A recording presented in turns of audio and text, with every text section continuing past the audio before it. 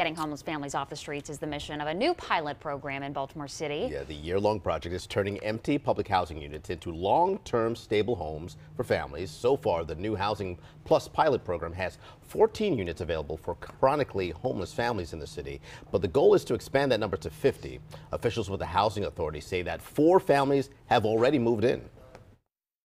They're finding jobs, their children are in school, they're getting the services through the homeless care program because they're providing educational services, healthcare services. So it has been a success. It was good to hear that. All right, the Housing Plus pilot program is a collaboration with the mayor's office and several other agencies.